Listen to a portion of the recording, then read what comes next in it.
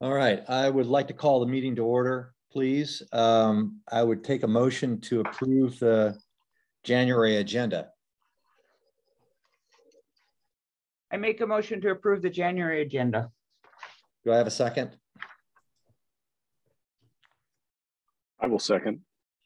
Thank you. All in favor? Aye. Aye. Aye. Thank you. Moving on, I know we're going to get Nina joining us, so Nina's here now. oh, she is. Great. Peter? Yes.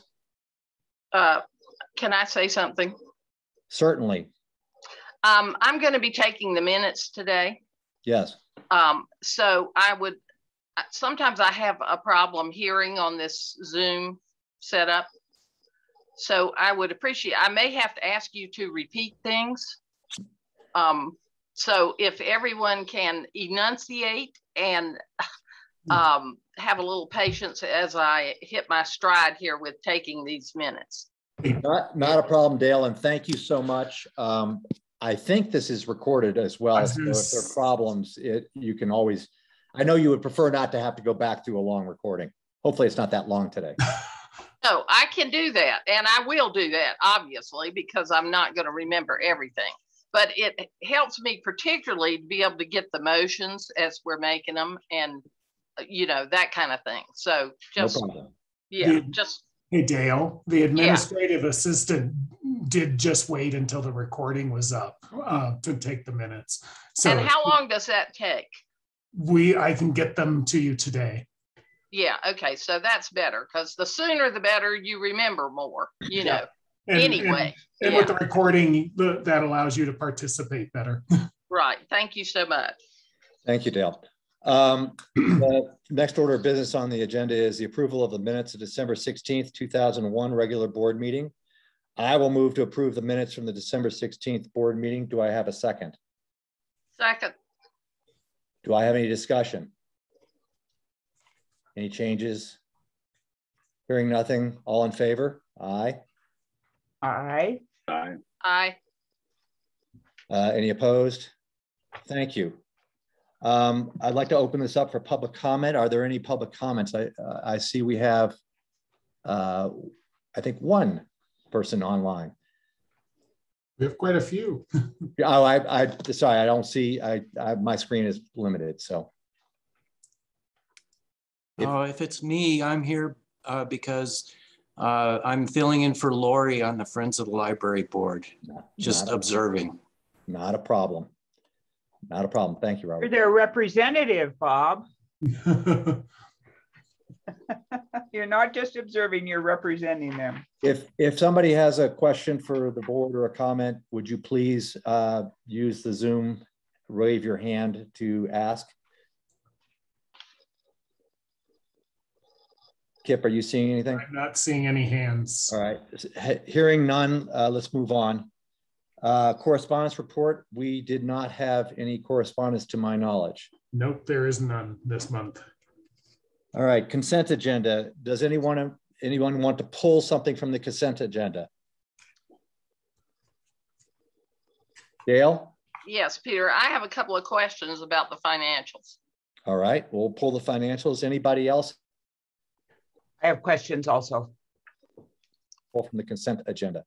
Okay, let's pull the financials. Dale? Yes, when I'm looking at Kip, I guess I'll direct this to you. Or is Stella there? I didn't. Stella is online as well. Okay, good. Well, but either of you. When I'm looking at the year to date, it looks like our staff and board development is pretty much used up. Now, I know we have some other alternatives, but it looks like we're pretty tight there. I mean, we're basically done. Yes, and Stella and I have looked at that budget line. It seems to be that it's always under budgeted and overspent for several years now. So when we prepare next year's budget, we do plan on budgeting a more realistic amount. It could be that this year Deb put in a small amount because of COVID, thinking no one would be going anywhere or whatever.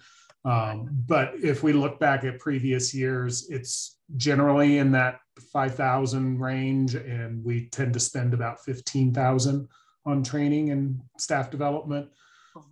So we'll budget something more realistic in the future. And I know that I hate for us to miss any opportunities. And I know that in the past we have talked to the foundation about that, which I'm assuming is still an option for us. I would imagine so.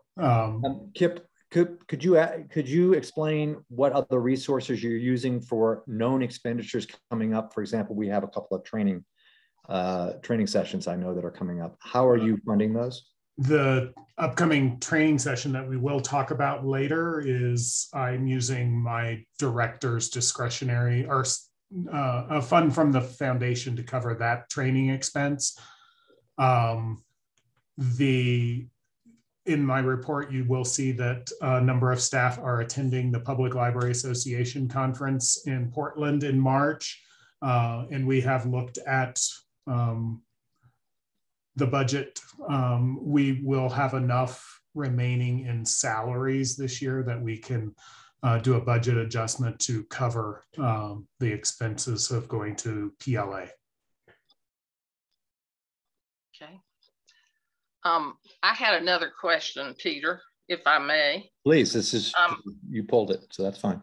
I'm wondering about our federal money from the state library.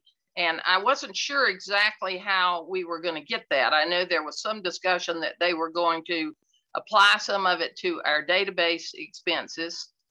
So I just wasn't sure if any of that had happened or if there had been a decision made at their level about how that was going to happen.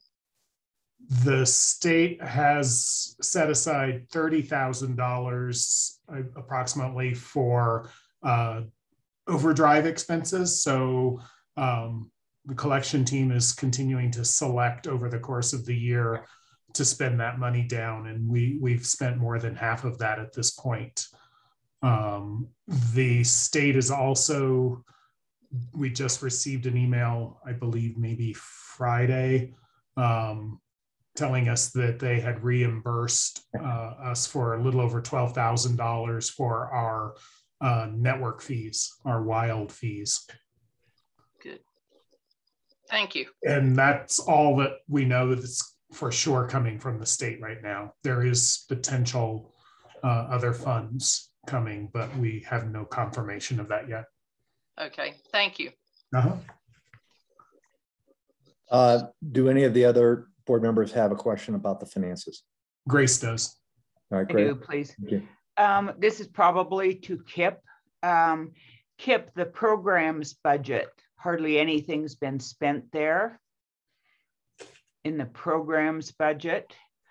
And I just don't want to just assume, is that because of staffing issues and COVID that you haven't had as many programs going on, or we're still doing some programs? We're doing a lot of programming.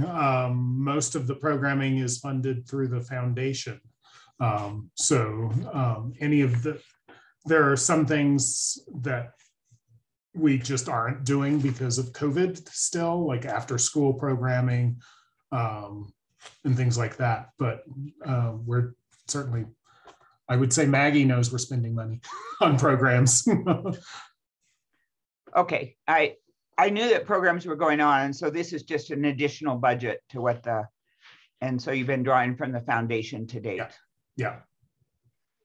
And then in general, it looks like we're going to have possibly an underrun of some significance for this year, or is that, am I seeing that right? I would say certainly in terms of salaries, there'll be a big underrun because of all the vacancies and attrition that's happened. So I'd like to talk about the openings later on in the director's report and staff report, please. Yeah. Okay, thank you. Sean, are you okay with financials? You have any questions? No questions at this time. Nina, you all right? Okay. I would take a motion to approve then the consent agenda for January 2021. Do I have a motion? I'll move. How about a second, please? Grace will second. Thank you. All in favor? Any discussion? All in favor? Say aye. Aye. Aye. Aye. Thank you. Any opposed? Okay, director's report. Sure. It was rather lengthy this month. January, per the calendar, the board calendar should include some annual statistics. So the state report has not been opened and for input yet. So I don't have a full state report to share with you this month. So I've included some of the more important stats. So there's some at the beginning of the report, and then the normal digital stats are later on in the report. So if you have any questions, I'd be happy to answer those. Otherwise, there are two important things in my staff report. The Library Housing Task Force, last month, the board asked that Maggie and I sort of figure out how to reconstitute the library's housing task force. And so we met last week and discussed how that committee should look this time around. And so you'll see in the report that we've reduced the membership from the last time we had a housing task force, mainly in the staff side of things. Maggie and I are recommending that the new task force be comprised of me, the director, the foundation executive director, or Maggie. I'm not sure. We haven't decided since Diana is not on board at the foundation yet. Also a possible executive board member of the foundation. I believe Maggie will be asking that at her next meeting. And then one library board member. We'll leave that up to whether Nina wants to say yes. And then up to 3 staff. We were thinking 2 or 3 staff members, depending on interest. Last time there were 5 staff, and I think you're just sort of going to get a lot of the same information from 2 or 3 versus 5. So that's the composition of the task force. And then we discussed what the purpose of the task force, what they might focus on. And we thought it was important to look at the current support that the foundation is providing and evaluate the effectiveness of that. And should it continue, make a recommendation, should it be expanded? Also just look at the biggest housing need that's currently facing library staff. It possibly has changed from when we did the survey, given that housing is sort of a tenuous thing. The needs change from almost day to day. So we want them to focus on that. And then also just become aware, work with other organizations that are looking at housing. There have been 2 fairly significant meetings in the last week or 2 that have discussed housing. So trying to get caught up on that. And then I think they need to sort of maybe just jump in with some spec votes coming up this year, possibly look at what the options might be for the library parking lot and what that might look like. I know there's a lot of ideas out there. So we would like the task force to sort of tackle that, I guess, and figure out, are there possibilities for a development of that space? So that's what we're proposing. You'll find in your packet a couple of articles that Maggie had found about how the hospital and Parks and Rec have developed housing for their employees. And that's something very useful, and the task force will want to read those too. If I have a couple of questions for you about this portion of that. Sure. I guess one question and one request, if the rest of the board agrees with me. The one is, what is your time frame? One of the things that on meeting, because one of the things that I think we've done a lot is a lot of talking over lots of years. And I'm concerned about if we are trying to do something such as getting sketch plans for potential construction and so forth with a spec potential for this calendar year, that's something that we probably should have started, you know, a while back. Yes. So do you have a time frame for meeting? And I presume it's going to be fairly intensive. It would have to be, if that, knowing the timeline for the spec votes this year, we would certainly have to expedite our work. I would put a call out for staff membership this afternoon once the board has put their stamp of approval on this. So we would start work as soon as possible. Okay.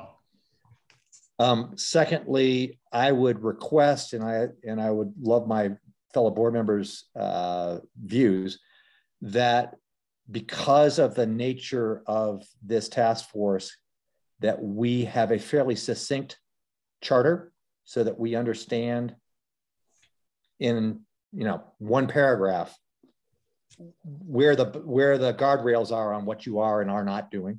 I think that would be very helpful, just as a discipline. For sure. And I think that would be something the task force could put together really quickly. I mean, we would need to. Super. Those are my two, well, one statement and one one question. Let's open it up to the board. The issue at hand, and I'm sorry to pull this out, but I think we should have a little discussion of your suggestion. Do you want to do this now about the task force, or do you want to wait until the end of your report? Might as well do it now since we're into it. What's the sentiment of the board on having this task force come together involving one of our members?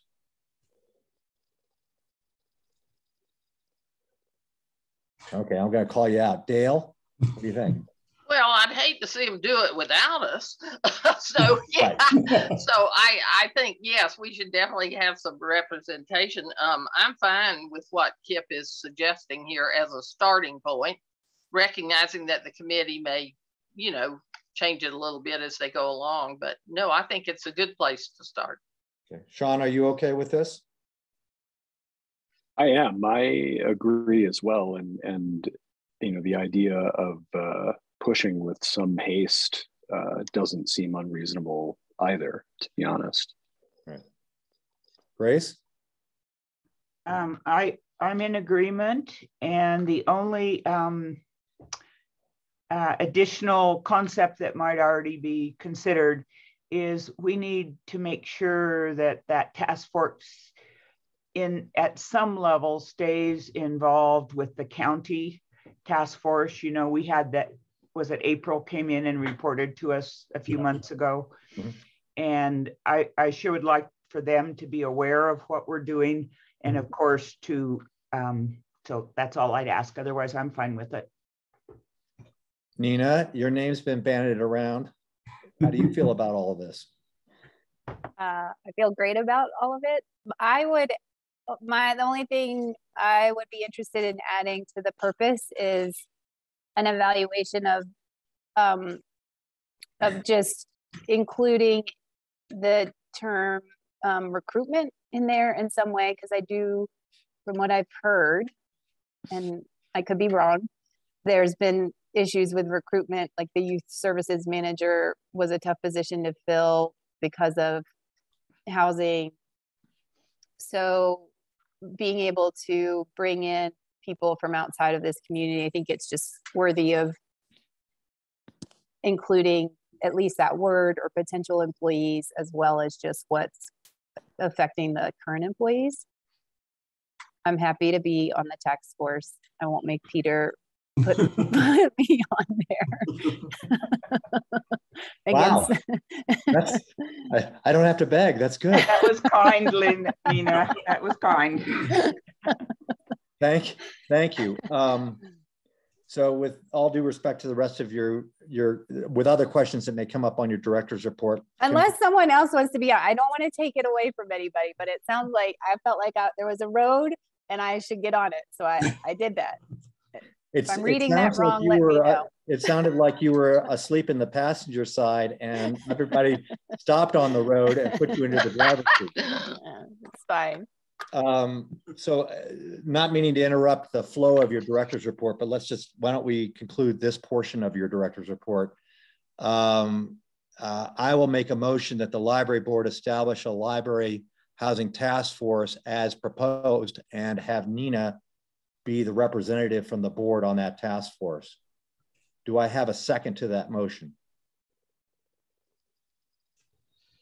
Second. Thank you, Dale. Do I have any further discussion? Hearing none, all in favor, aye. Aye. Any opposed? Thank you, Nina, very much. Thank you, Maggie and Kip. Please, Kip, keep going on your director's report. I know you had another point. One other thing on this director's report is a staffing update. We started anew with recruitment at the beginning of the month, having taken somewhat of a break, trying to just give our ads a break from the newspaper and allow for the holidays to pass. So we've now posted 4 positions as open. We have a number of applicants for the senior library assistant positions. There is interest in both the youth and the adult positions, and we are in the process of scheduling interviews for those. So I am hopeful. We have internal candidates as well that have applied for those positions. That's promising that we have some interest in staff growth. The IT technician position is open for the first time since we've restructured how IT functions here. And we have a number of applicants for that position as well. Nina, to your point, housing, they're all applicants from outside the area. And we've had some people who have in their application materials specifically noted that they are aware of the housing situation or they have a housing option available to them. That's not the case with the IT tech position. So yes, housing is a problem for recruitment. And then the part-time library assistant position, sort of an ongoing recruitment. We did successfully hire a new person, Tara May, who started this, I believe, last week, actually. So if you see a new face in the library, introduce yourself. And then the administrative assistant position, Dale, you'll probably be secretary in February. We've yet to receive a single applicant for that position. And my understanding is that's sort of where we stand with regard to that in county positions. Heather Overholzer over in Public Works has also been recruiting an admin assistant for a number of months with no applicants. So if you know anyone, please, we would love to at least have an interview. I have a question about that, if I might. Yes. It strikes me that the message that you've been delivering on this particular position has been consistent and is a struggle throughout the departments in the county. Is there any talk about looking at that particular job classification within HR in the county, because all of the departments are having trouble with it, to look at reclassifying the salary bracket?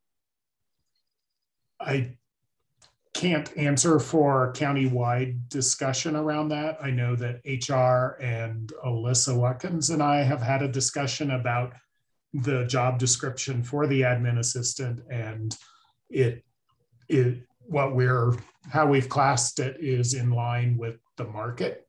That said, there obviously is a problem with recruitment for this type of position. And so I don't know where we go from there. Parks and Rec still has an issue, and they've had a posting for over a year, have they not? I don't know the answer to that. I thought that was what we heard at a past I think meeting. Mark is putting thumbs up. Yeah, that's the case. Okay. My second question is, if you move internal candidates into filling some of your open positions, how difficult will it be to fill their place? Thankfully, the internal applicants are the part-time library assistants, which is, for whatever reason, somewhat easier for us to fill. Maybe people are looking for a second job when they're looking for that position. But that's the one position that we've sort of been consistent in being able to somewhat fill. Thank you. And that's it for my director's report. I would just like to add on the administrative assistant. We have been, this is really bogging Kip down, not having an administrative assistant. The library is struggling because of it, and going into strategic planning. We are absolutely going to need administrative assistant kind of work. Is it time to step back and look at, is there a different way to do this? Maybe hire administrative assistants for special tasks, or I feel like we're asking for different results and not doing anything to change the story. So is it time to brainstorm, or what can we do there to get past this? It may be. We were hoping that the position has been reclassified. It has gone from a grade 20 to a grade 22. So a fairly significant bump in salary. So we kind of thought we might see interest this time around. We're only two and a half weeks into the year, so maybe people are not looking yet, but I think if we're not seeing applicants in the next couple of weeks or so, we do need to have that kind of conversation, Grace. Yeah, it needs to be a brainstorm, figure out what can we do differently to accomplish the work. I would like to just do a shout out to other county departments. When the need has arisen, they have been there to step up and offer assistance, advice, help. So there's a lot of goodwill out there for what we're doing. And Stella and I certainly appreciate the help that other departments are providing us right now. Are there any other questions for Kip on his director's report? One quick question. Sure. Kip, you talk about you're going to be on the Wyoming Library Association's legislative committee. Yes. What does that mean? It means that the members of this committee monitor all the proposed legislation that's going before the state legislature this year, and monitoring it to see if there's anything that impacts public libraries. Thank you. Kip, I just wanted to compliment you on the statistics. It was a job well done. It was good to see. And I like the format. It's very helpful. So I know it looked like there were several hands involved. I was going to say, I will share that accolade with staff. Angela particularly put a lot of this together for me. It was very well done. Yeah. Have you heard, has the state opened up their statistics reporting yet? Not that I'm aware of, not the last time I checked. So that's on my calendar once we get past this meeting to find out when it will be. We're working on getting past this meeting. And when we get the state's data, will that let us see national trends as to what's happening in libraries? I'm missing that aspect. It does not. We would have to do a literature search for the board, and I'd be happy to do that.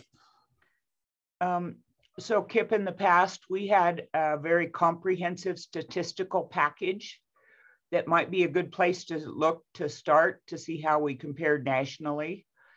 I'll dig that up and drop it off on your desk. Okay. Just as a starting point. Okay. Thank you, Grace. Any other questions for Kip? Thanks, Kip.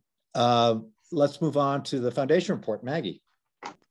Good morning, everyone. Maggie Schilling with the Library Foundation. And I just want to start off by thanking you all for the opportunity to work more closely with you over the past 6 months. As I've been filling in as the director here at the foundation.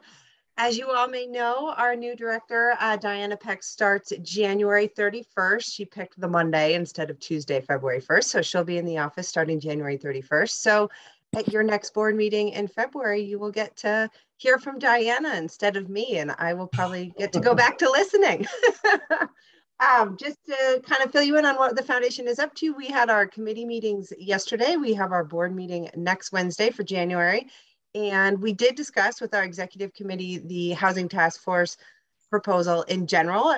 They're very supportive of the task force and of being part of it. They appreciate the invitation to be part of it and look forward to working with the library, you know, to help really define the need, like what is the need that the library is facing. You know, on the last round with the task force, it was narrowed down to really more of a short-term type need. So the foundation created the Housing Support Fund and then also purchased the lease over at Redmond Hall to serve as a temporary kind of landing pad. So that was sort of where we went last time. And so we'll see what, you know, the task force decides is really the need this time. So they talked about that.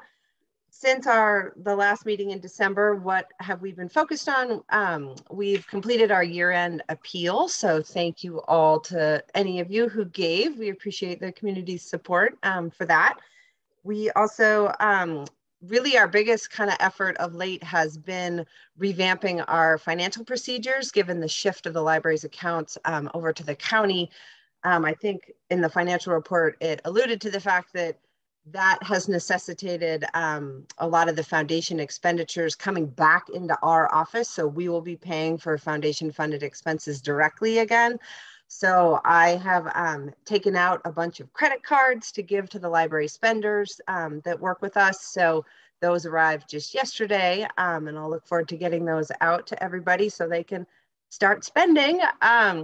We also are enjoying working with Kip on the coming budget for fiscal year 22-23. We met with all the spenders and have done some revisions to our budget process. I think will be really good. Our committees yesterday appreciated seeing that work. So we'll look forward to seeing how that all plays out this spring. And then really our final thing that we'll be working on is our annual report, where we take the opportunity to thank all of our donors from last year. So that will be coming up. Diana will have a full plate right out of the gate. So happy to take any questions, but thank you all again. It's been a pleasure. Staying around though, Maggie. Oh yeah, no, I'm going back to being assistant director. So I'll be in the office and helping out and, you know, you'll probably still see my name on the screen, maybe just not my face. How about that? Well, Maggie, I want to thank you for all of the effort that you've done. And it's been fantastic over the last few months when it was very smooth. And so thank you. And I appreciate all this good work that you're doing to set up a successful transition. I'll put it that way. Are there any questions for Maggie? Thank you, Maggie. Mm-hmm. Friends report, Bob.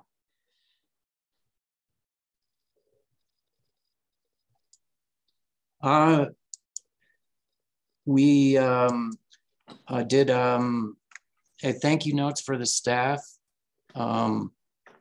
we're having a board meeting soon. And the book nook is still going good, and Friends of the Library, or the little free libraries are going okay. And I didn't really know I had to talk, so that's all I'm going to say. Well, Bob, Virginia has been doing a phenomenal job of recruiting, if I have heard correctly. Is that correct? Yeah, we have 2 or 3 new people, starting with the meeting that we're having next week. Terrific. Well, that's great. And I presume you're always open for more people who are interested in being either volunteers or on the board of the Friends. Yes, definitely. Thank you very much. Are there any other questions for the Friends? I'd just like to add that we did in VITA on the tax program, we brought 7 and probably 8 new volunteers into the library system to work the tax program. And that's many thanks to Joe and lots of efforts from all, but that's fresh blood coming into our system. So that's a positive thing. As long as they don't have to give it. All right, thank you very much. Let's move on to the fiscal year 23 budget development. The first item is the capital improvement projects and the CIP workbook. Kip, do you want to lead us in that discussion or have Rick? Well, I'll start and just say that we have a number of projects that we would like to undertake in the next fiscal year. There are 1, 2, 3, 4, 5, 6, 7, 8 projects that are truly building improvements or building repairs or maintenance that total about $98,500. Those include rebuilding our outdoor trash enclosure that currently is in sort of a state of disrepair, not disrepair, but it's difficult to use. It doesn't have a roof over it, so snow removal is difficult. And so we would like to improve the outdoor enclosure. We would like to, per the Bureau Veritas facility assessment, the solar power inverters on the roof are at the end of their life within a year or so. And so we would like to replace those. There's fire suppression, backflow preventer replacement that needs to happen. And then there's a few things at Alta that need to be undertaken. The north wall exterior wall at Alta is just sort of rotting, I guess, would be the short way to describe it, and needs to be replaced. When we did the Bureau Veritas facility assessment for this facility, we did not include Alta for some reason. So we would like to also have BV do the assessment on that facility as well. And those are the main projects that are definitely fun projects that we would want to use our reserve fund for. There are 3 or 4 other projects that fall outside of the current definition of what our reserve fund is for. One of those is a storage. We would like to place a storage shed on site that would allow us to save the $450 a month we're paying in storage facility fees. The circulation room here at the library was designed to have an automated materials handling system in it. that would automatically check in and sort library items when they come back, which would allow for the staff that are currently doing that to be more front-facing to provide customer service. It would also help with our inability to sometimes recruit part-time folks. So it would expedite our materials handling services here. And then the other item is a people counting system. We currently have a door counter that is questionable in how it records the data. We would like to have a system that records the data on an hourly basis so that we can better understand when people are using the library and when they're not. So that's a quick overview of the projects. I think there's a question that the board needs to have is about our reserve fund. What is the real definition of that? Can we use that reserve fund for these other projects? Do we need to go include those other projects in our budget and take those before the county commissioners and seek their approval for that funding? We currently have about $1.45 million in reserve fund.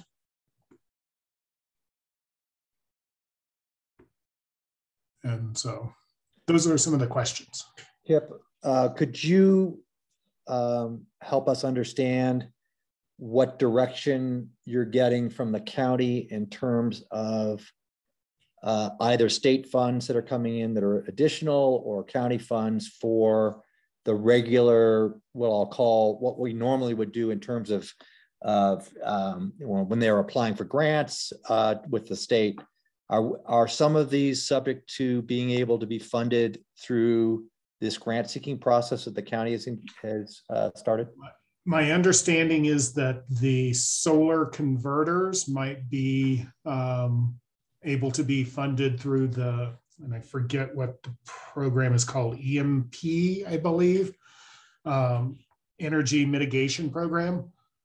And my understanding is there's a lot of funding in that, and we might be able to access those funds for that project. The automated materials handling system, there is some funding that's coming from this, possibly. It's less, I'm less confident in it coming than I was in December, but supposedly there was about $1,000 or $100,000 that would be coming directly to every public library in the state that could be used for technology. And so I don't know the specific definition of technology and whether or not this project would fall under that or not. But if so, that would be a good place to put that $100,000. Otherwise, I'm not aware. You'll see in the draft budget guidance from the commissioners their ranking of how CIP projects might be funded. And some of ours would be further down on the priority list. Well, I guess to address the issue that you raised, and I'm sorry, I don't mean to step on any other board member that may want to ask a question. I should actually open it up to anybody else first. Sorry. Dale, Sean, Grace, or Nina, do you have questions about or views on what Kip's presented on the CIP workbook? Dale? I would just like to share a little bit of history and urge caution, I guess, about particularly at this juncture when we are getting ready, hopefully, to have an expedited, serious effort towards housing, that we are very careful about what we put in our parking lot or on our grounds. And I can tell you in the past, we never put anything out there, storage sheds, garbage sheds, that we didn't move it. And this was before a big effort to, hopefully do something about our housing. So I realize some of it is not optimum, but just since we're hopefully facing some change, that we might want to, you know, just keep that in the back of our minds in terms of some of that. When we did the solar, we did write a lot of grants, and we were very successful with those at the time. I'm not familiar with the climate out there right now for these kinds of grants, but we got a number of state as well as local grants to help us with that. So I'm glad you're looking at that, Kip. Thank you. Mm-hmm. To your point about the storage shed or the garbage enclosure, the storage shed would be an asset. It would be able to be used and say until the parking lot might be developed. I think that would be something we could ask to have incorporated into the any building that might get built would be storage. So the asset could be sold. It certainly wouldn't be something that we would be stuck with. It's just more work. You know, it's just more work in terms of, you know, somebody having to deal with it. And that's all I'm thinking about, because I know people are, you know, doing everything they can right now. A storage shed versus the continued rental of the storage unit, the shed would pay for itself in about a year. And so we would save in the long run. And it's not likely that anything's going to get built on the parking lot within the next 5 years, probably. Don't say that. There's a lot of planning and permitting, and it gets complicated when you start putting in a parking garage as part of it. So the timeline is longer than we want. So Kip, I would like you to think about, and I'd like if the rest of the board is in agreement, of giving the language of when the Building Maintenance and Reserve Fund was set up to Abigail, and have her review what she thinks is the flexibility around use of what was done when that reserve fund was set up. Sean, just a second. Yeah, and then at the next board meeting, we have a definition of what we can and cannot do, because you're talking about prospectively into next year's fiscal year budget. Is that not correct? Yes. Sorry, Sean, go ahead, please. Oh, thank you. I have a really quick question about this automated return system, and you know, making sure. I mean, it sounds interesting, but I'd like to be sure it's not solving a problem that doesn't exist, and knowing that things like that can be finicky, and you know, sometimes the staffing required to maintain and keep something like that going can be beyond what was needed in the first place. So I would be interested to know from some other facility that has this system what the real operating costs are, and kind of what the reliability is, and things like that.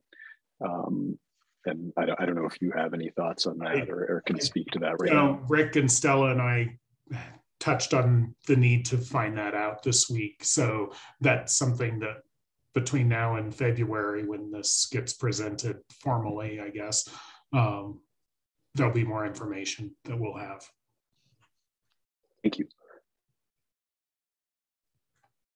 I think it's great to do something with the door counters. I mean, one of the things I noticed in the statistics, which I chose not to belabor given all the variables, is the numbers of people in the building are at half, even during the 3 months when we thought COVID was over, which I don't even remember anymore. So to me, the idea of getting people back into the building at some point and understanding what brings people in and when they come, all of those things are important to have a better sense of, and I encourage you to continue to think about ways we can have a better sense of what that looks like and what we need to help you do that. So it's all anecdotal somewhat, I guess. Yeah. And so it'd be nice to be firmer. When there is in-building programming, I think you see greater numbers of people in the building in general. And I know that's been the case at Alta. When you see some increases, it's because Eva's had some in-building or in courtyard programs there, and the numbers jump up quite a bit. Yeah, I mean the door, if we can find a way to get back to in-building programming where we can have more than 10 people or 20 people in the auditorium, it would be helpful. Figuring out how after school is going to work again, you'll see the numbers jump. Well, and I think like the door counter is the beginning of that, where my kids can go in and out of that door 50 times. Wow. So, they may not, we may not want to count them that way. So being able to have better statistics, right. And in the long run, it would help your staffing too, in the idea that, okay, for a year on Tuesday mornings, no one comes in here before 10. So right. What can we do from 8 to 10 that without, maybe we're not open. Maybe we right. have a children's program that takes over the entire building. It would allow for some creativity to be able to understand those aspects better. It would have been more helpful for when we decided to reopen until 7 p.m. Is that an appropriate hour? Should it have been 8 o'clock? Should it be? Right. Should it have stayed at 6 o'clock? We don't have anything other than some manual statistics that staff recorded, for a period of a time 2 or 3 years ago. Right. And it may be that it's just Wednesdays and Thursdays or something. So all of that, given the pressures we're facing with staff and then with having people open, I mean, part of it, I think, is people remembering the building is there. I think we've all gone into our homes and haven't come out. So there will be some encouragement, but it's also just understanding what the best use of that is too. So. Yeah. So to answer the question, Peter, I will work with Abigail to get the real definition. Yeah. I'm sorry, Grace, go ahead. I'm sorry, excuse me. Once you get that answer from Abigail, if she says that the items on the plan, if we can go ahead and use that on these items that are in orange on the plan, would you then bring those back and we can start on those right away? Well, I would say the items in orange for sure all probably fall within the definition that we've set and can be done at any time. Right. Since we have the funding, we don't need to wait till July to start this. Right. And so the question is the items in green. Right. So do you need approval to start on these items in orange? Well, I think given the cost of some of those, we'll have to do a lot of board approval and RFPs and things like that. We're not there yet, timing wise, Grace. Individually. So I got it. Yeah. Shall we move on to the operating budget assumptions for the upcoming fiscal year? Sure, that'll be very quick. I just so far have a draft of what the commissioner's budget guidance is. That was included in your packet. Has a date of January 24th, so I don't know if Commissioner Barron knows if it's going to change much. I tried watching the meeting in recording, but it's very difficult to hear the meeting. So I don't know if the guidance changed from what was presented on Tuesday or not. So anyway, you have seen the guidance. The budgeting will be different this year in that the county has purchased budgeting software called OpenGov, and we will be receiving, Stella and I will get training on that software tomorrow. So a lot of what the work we had to do on our front end, like salaries and all the expenses related to wages, will be preloaded by the clerk's office. And it will include the recently implemented new salary plan. I believe there was discussion of whether or not there would be another 2.5% raise starting in July. And I believe the clerk's office will also be presenting that data as well. So we don't have to worry about any of the salary assumptions for us. We're not looking at adding any new positions. We would just like to fill the ones we have. Yes. And so the rest of the guidance is be conservative in our budgeting. And so once we understand the software, and there's some statistics that I don't have yet that usually come out in early February, like the cost of library books and materials. And I expect, given everything else is going up 8 to 10%, we could probably anticipate books and library materials increasing in cost. So there will be some budget assumptions that include consideration of inflation. Well, to the extent that you need additional hands in this process, then we can be any one of us can be helpful. Please don't be shy. You're on speed dial for that. Okay. So we will have a formal presentation for the board ready in advance of the February meeting. So you'll have ample time to look at everything and look at formulate questions for us. Yeah. Are there any other questions for Kip on this section? All right, board updates. Grace, Strategic Planning Committee, Subcommittee. Okay, wrote a summary for your packets. I think by now you know that we've agreed to follow the Strategic Planning for Public Library books by Joy Fuller, and that's a Public Library Association published book. And it's very comprehensive, and it's very methodical, and it provides worksheets and good guidance throughout. So we're following a good plan. You have some examples of that book in the handout or the information that I put on the Dropbox. To date, made a good progress in proposing the strategic planning team, which is comprised of library stakeholders.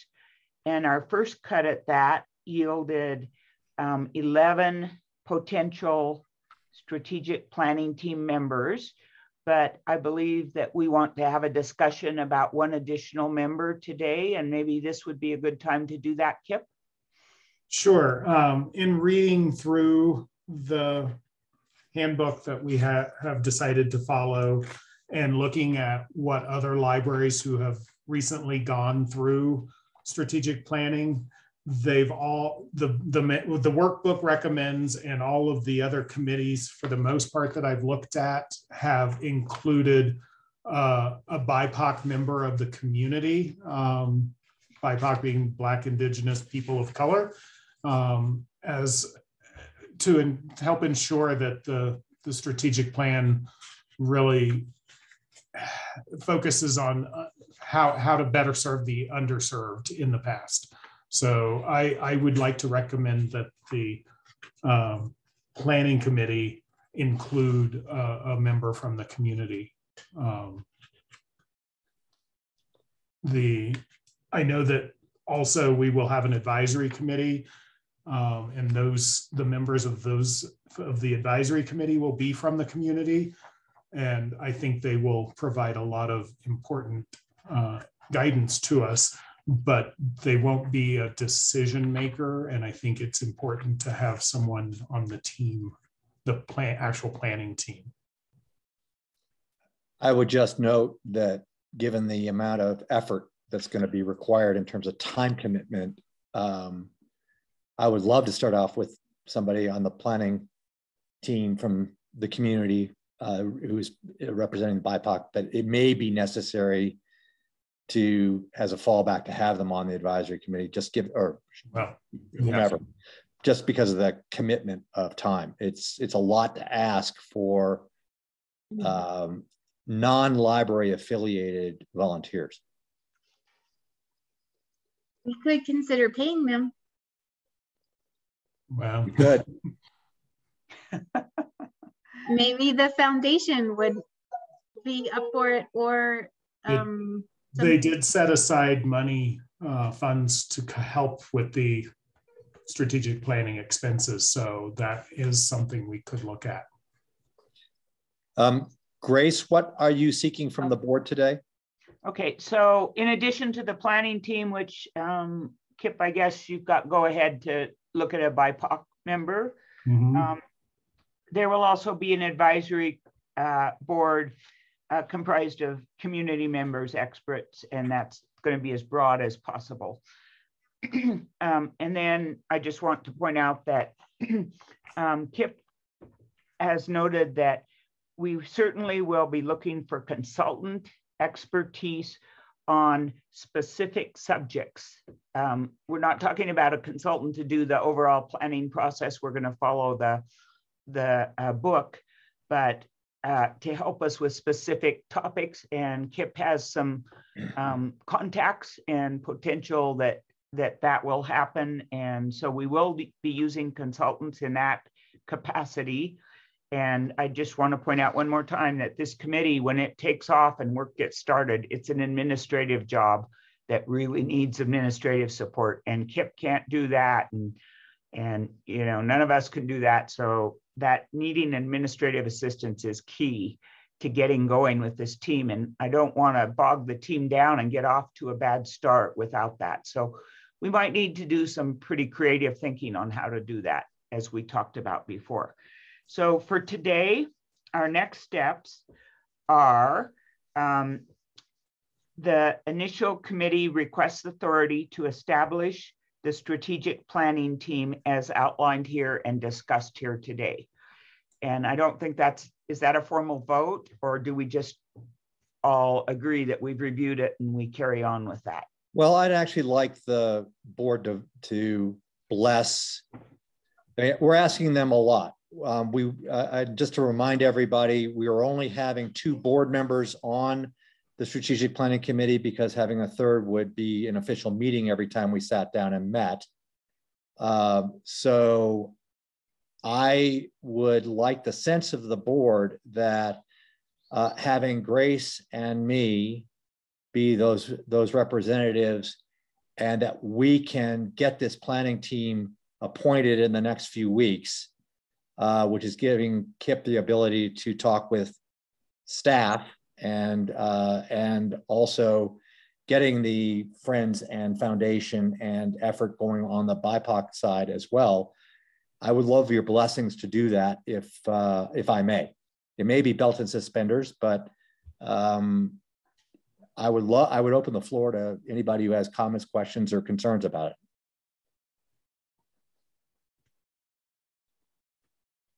Wow. I guess I'm a little fuzzy about what you want us to do, Peter. I think we're all on board with this, and we're obviously waiting for the committee to start the work to see, you know, but do you feel we need a formal vote, or can we just I guess we can have a discussion. Are you guys comfortable with Grace and me and the planning team setting down with Kip to get the planning team established and going forward and reporting back at the next board meeting with who those members are? I am. I am. Yeah, I am too. We don't need a vote. We don't need a vote. I don't think we need to vote. And I think we all anticipate that we are going to have a lot of reporting on this subject. So I'm not concerned. Better believe it. Well, Dale, that leads us into our next topic, and that is, for a starting point, we have outlined in the Dropbox handout the approval milestones for the board and the advisory team and the planning team. That's a start as to where we will be coming for formal approval from the board, those items, and we will be adding to those as we go. But as you can see, there's quite a few touch points that the board gets approval there. And so I guess we could handle that in the same way we just handled the planning team establishment and say, does everyone, is there any discussion on those approval milestones at this point? Or can we just proceed with those as the book outlines? Well, Grace, I have a question about that. Wouldn't we want to get the committee input on that and make sure that in terms of their abilities to participate and their timeline, that all of that is going to flow for them also? I mean, don't we kind of have a missing piece about that? Yes, we do. I mean, Grace, I think you're absolutely right. These are general milestones. It's not a specific time frame attached to it. It's just that worksheet is really to lay out where who's got the authority to approve things, and most of the things come back to the board, library board. Right. It's less of a milestone and more of a checklist of authority and where it lies. Right. Yeah, I understand what you're saying, and yes, that will become definitely more mature as we go, and we'll just finish that chart. So maybe we don't need to do anything else with that today. Just be aware of it. Okay, and then so we'll take the next steps necessary to transition to the strategic planning team. Kip, I believe we've got one exercise to do in that arena, and that is to compile the recommended team and look at the value added they each bring and make sure that we don't have any gaps. That is correct. And then you talk to the planning team and get their commitment to invite them and join us. And then the last item on strategic planning for today is at noon today, Kip, Peter, and I will be attending a webinar with the author of the Strategic Planning for Public Libraries book. And it's a big book and it needs someone to explain. So she's going to explain how she put that book together, the framework and the approach, so that we're all kind of understanding that next layer. And she's going to help us navigate the book for various uses. And in our case, that various use is a more rural, smaller library. And so we'll be looking for guidance on that. And last but not least, she's going to tell us about the plan to plan process, which we're partway into, but that might come up with other things that we need to do before the next board meeting. So that's where we're going from here. It's a good start. We're on our way. Thank you, Grace, very much. Are there any other questions for Grace? Yeah, Dale. You know, I just like to make a suggestion, because I think Grace is right on point about the administrative assistant type tasks that are involved with this. And I know that we have an extraordinarily talented group of friends at our library, and that they have not been able to participate to a degree that they would normally be because of the pandemic. And I am wondering if we can't reach out and see if there wouldn't be one or maybe two people who might be interested in trying to help us with some of that on a volunteer basis to get this thing off the ground. That's a very nice suggestion, Dale. We will. I know we have that talent there. It's really a matter of, you know, would people be comfortable? How much of it are you going to do in person? I'm assuming a lot of it will be on Zoom, just because of the logistics. And so it might very well be a good option. That's a very good suggestion. Thank you. Thanks, Dale. Well, Dale, next item is yours. It's the diversity subcommittee charter and update. Right. Kip and I had a discussion, and he was going to follow through on one of the trainings. Kip, do you want to do that first? Sure. I just got the information that I needed yesterday. So this, I'm good. I'm looking at the email as I read it to you. So I reached out, well, Dale did, and then I followed up with Cedar over at Cultivatability about providing disability awareness training for library staff and the various library affiliated boards and whomever else we may want to invite. We looked at whether or not this training would be done in person or virtual via Zoom. It would not be able to be held in person until probably late March, which we start getting into spring break. So it's pushing it out a lot. So we explored the Zoom option, and the trainer is in Portland, and she provided me with a number of dates. One of them being Thursday, February 17th, which is the next date of the library board meeting. And Thursdays also tend to be the day where we have the most staff working. The training is approximately an hour and 15 minutes. And so I have two options that I'd like to present to the board for doing that. I would recommend that we do it on Thursday, February 17th, so we know the library board is likely available. If we do it on the 17th, I would propose that we do it as a brown bag lunch. Now that we're open until 7 o'clock, we have a number of staff who would not be on site at 8:30 when we would normally do a training. And I think this is the kind of training you want as many people participating live as possible. So I would recommend if we do it on February 17th, we would have to close the library from 12 to 1:30. And we would have a majority of staff working that day and at that time of day. If we don't want to do a closing from 12 to 1:30, we could look at other Thursdays in the month of February. We would still need to close the library from 9 to 10 to cover the timing of the training. And I think the board did decide last month that this was an important training to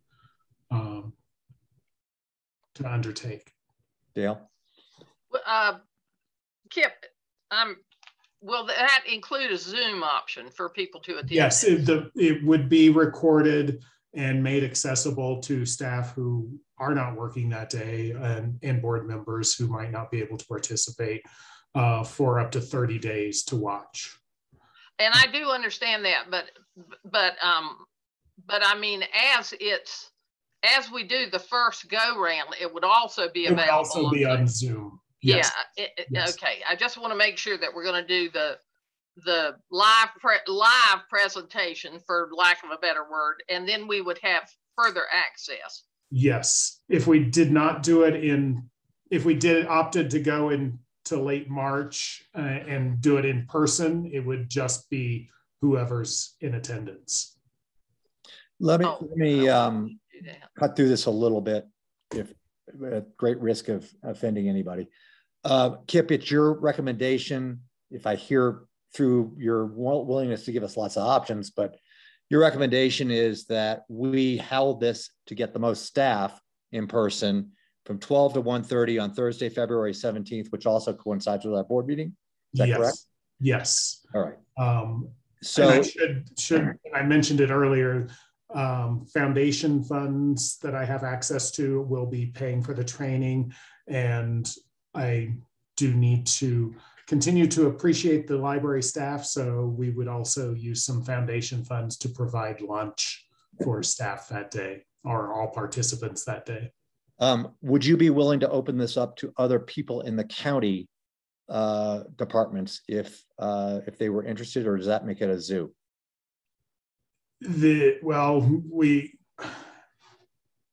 I don't know. I would have to talk to, there were some restrictions on how many people could participate. So I don't know if that's the case for Zoom or not. Right. It's up to 50 people if it's in person, and then it starts to get into either a second training or a higher cost. I don't know if that's the case with the Zoom, and it doesn't say in this email. I for one, I would like to open it up to as many people as we could. I think that'd be good. I for one don't. If that's your recommendation, I don't want to second guess your recommendation as to time. It does mean that we'd have to close a library for an hour and a half. What's the sense of the board on going with Kip's recommendation for Thursday, February 17th from 12 to 1:30? Is everybody all right with that? I'm good. I see Grace, I see Nina. Sean, Dale, are you okay with that? Yeah. All right. May I have a motion to close the library on Thursday, February 17th from 12 to 1:30 to have diversity training for library staff, board, and affiliated board organizations, affiliated library organizations? I make that motion. I'll second. Do I have any further discussion? Hearing none, all in favor say aye. Aye. Aye. Any opposed? Thank you. There you go, Kip. Thank you. Dale, there's a charter, I think, that you and I have worked on. Do you want to, well, I'll just ask anybody. Dale was very, very good about keeping this short and sweet. And she allowed me graciously to edit slightly. And then she did a great job of cleaning up my non-mellifluous prose. So we have a charter for our group. Are there any, I will take any comments on that charter. Boy, Dale, yeah, good job. And I'd just like to make a short, if that's fine with everybody, that's good. A short, I tried to get in touch with the DEI group, who is also hopefully going to provide us with the training, and their board was going to have a meeting the middle of this month and discuss what they could do for us. And I have tried over the last several days to find out if they've done that yet, and I could not get any further information. They did tell me they would get in touch with me when that happened, so I'm assuming it probably hasn't happened, and I will hopefully have more information soon on that. But that's as far as I've gotten with the other potential training. Thank you. Do we have to, I guess we have to approve the charter, do we not?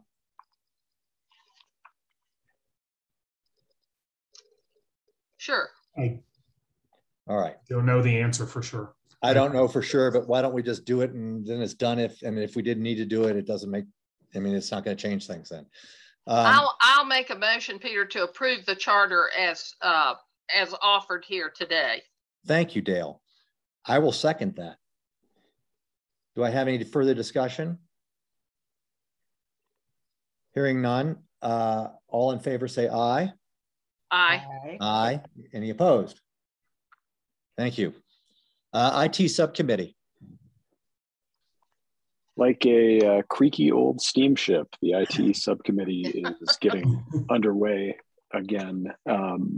With the conclusion of the holidays and some last minute work travel I had to undertake last week, that has slipped a little bit. But I intend to reach out to the core group with whom we originally worked, and in particular Grace, and get that charter hashed out. She had some questions about the language, and then we can proceed on that. Thanks, Sean. You must be coal-fired steamship. I feel like I am some days. So Sean, as we look at a charter for the IT subcommittee and talk about that further, one thing that we might want to evaluate is whether or not we should just roll that into the strategic planning process, the IT planning included in that.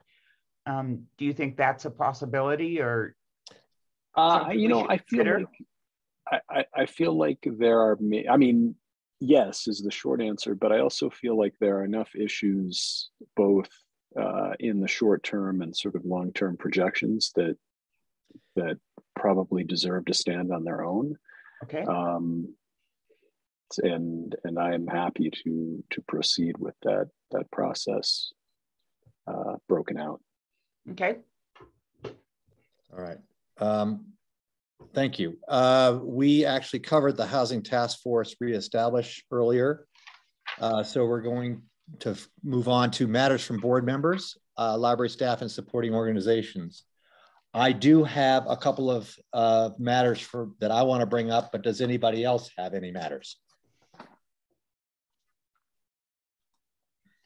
Let's hear what your matters are. And then decide. So one of the things that I have just thought about a little bit, I have not had the chance to talk with the board, nor Kip, nor especially our new representative from the BOCC, but I think it's time, having had 2 meetings under our belt face-to-face with the BOCC, that involves a lot of their time, allocating time to us and our allocating time to them, about whether this is working, and if it's not working, to tweak it, and also, do we need to meet quarterly as opposed to write a report quarterly, and maybe move to a different schedule? But I don't have a view on it. I think it's just a time to having a couple of meetings under our belt to touch base through our liaison. So I'm putting them on the spot, and I'm not asking for a response, Mark, to see what the BOCC thinks about what we're doing. I would do the same thing with the tri-board. I think that's a little bit different because the tri-board is involved in a lot of different aspects of the library. And I feel, for one, that it is working well. And I have not heard from talking with either Lori Clark Erickson and anyone else from her group, or from Maggie or Amy, that they see any need to change things right now. But that's one of my matters. I just wanted to say that's what I'm thinking about. And I will come back at the next meeting with a report from my discussions with whomever our board liaison to the BOCC, from the BOCC, would like me to talk with. The second matter is I have been very concerned about the fire hose that our library director and his staff have been drinking from, in terms of the number of projects and the number of activities that they are doing to enhance library services, to try and find staffing, to work on housing, to work on a strategic plan, and have looked at the amount of preparation that goes into just reporting to us, which is about an 8-day out of every 4 weeks calendar for our meetings. I want to understand what it would be to change I want to just know what the facts are, to change our bylaws to go to fewer numbers of meetings a year. And I want the okay from our board to at least have a conversation with the county attorney's office and with Kip about the ability and what the facts are behind it, before I bring it to the board for a discussion item. But I don't think it's fair to the board for me to be doing that behind anybody's back without the board's understanding that I want to go down this path, at least to investigate what the facts are. So you're looking at going to our current formal board, majority of contents going to every other month, 6 meetings. I don't have a proposal to make. I want to see if I'm concerned that spending 8 days out of every 30 days on average in and around preparing for board meetings, if we can't be more efficient than that and have longer but more infrequent meetings. I just want to understand. I know the bylaws are fairly they're not extensive, but I'd like to have the ability to have a conversation with Abigail to understand what practice is, and at least come to the board meeting next month with either nothing because we can't do it, or just a better understanding of what that is, and then getting a better sense from Kip so that we could have a discussion about whether this is something that we want to entertain. Yes, Dale. I guess I would like to say that I'm not sure having fewer meetings is the answer, because I don't know that with fewer meetings if it would generate any less work, because then there's a certain amount of catch up that you have to do for the time that you didn't have the meeting. I think the board oversight is important on a number of levels, particularly financially. That's obviously a big charter of ours from the state. Well, we would have to meet. We'd have to have a voucher meeting every month.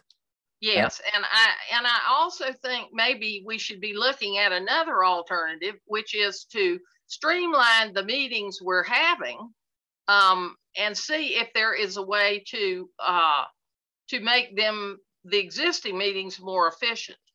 I'm sorry, Dale. With all due respect, I would love to be able. If this is a non-starter from the legal standpoint, then I don't want to even have any discussion about it because it's a non-starter. I would love to have an in-depth conversation at the next board meeting if it's a starter, and I would bring something specific to you all. I don't mean to cut you off, and your opinions are very important, but I think we're having a discussion that I would anticipate next month. Well, and I think that's fine, Peter, but I don't think there's a reason we can't talk about the efficiency of board meetings at any time, quite frankly. Although I am not prepared to do that today. Nor am I. So I get what you're talking about, but I don't want us to just limit ourselves in terms of how we look at this. That's all I'm saying. I understand that. I'm just trying to right now understand what our options are. Sean. Would it make sense to think about kind of as a transition step, looking toward reducing Kip's workload, maybe making the director's report a quarterly thing,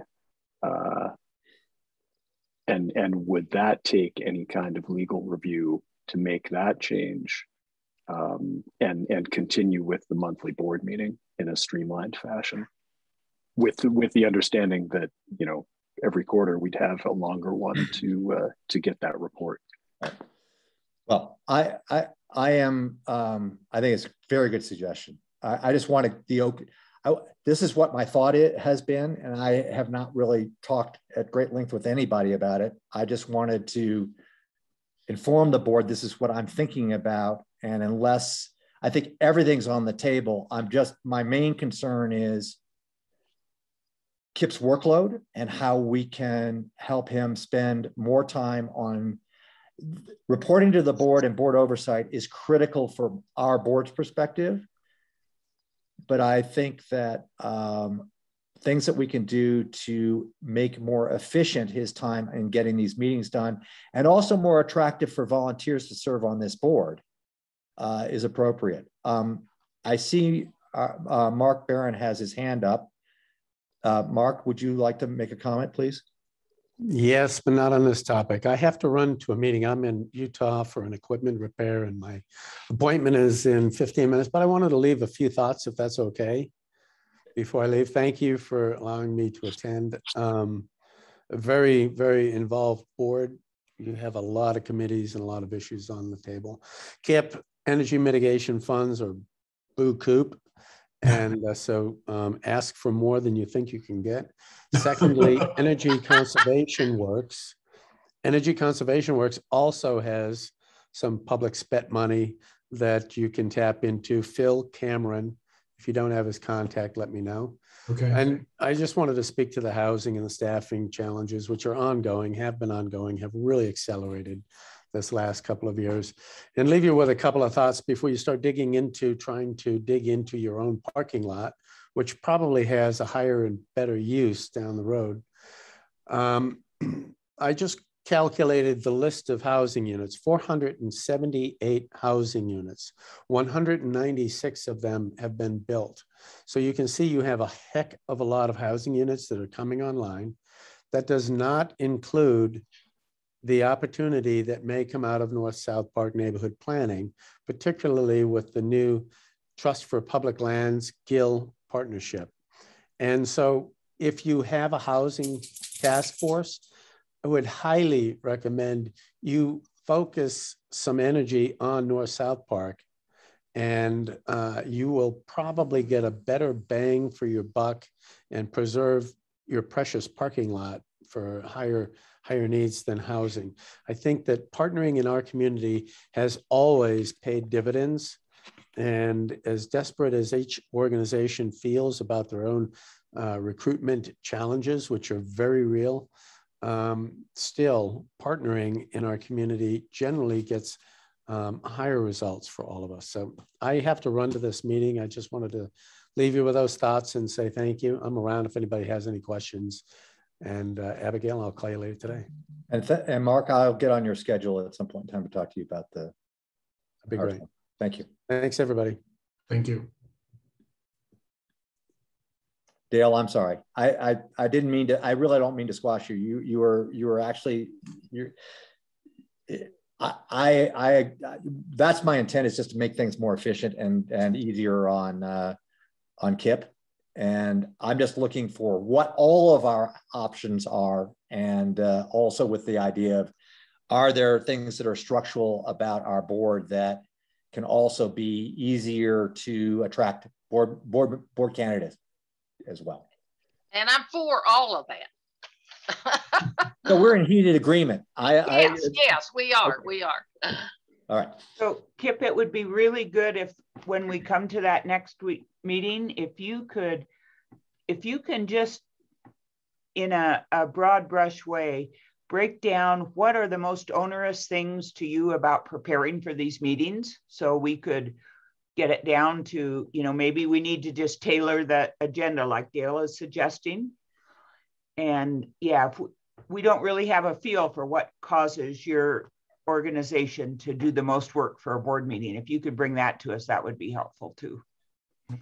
Yeah, and I think the other issue there is, to the extent that we're lacking one person and an administrative assistant, does that materially change things? Because I know you guys are having to do a lot that you normally do. Yeah. All right. Are there any other board matters? Thank you. Vouchers. Sean.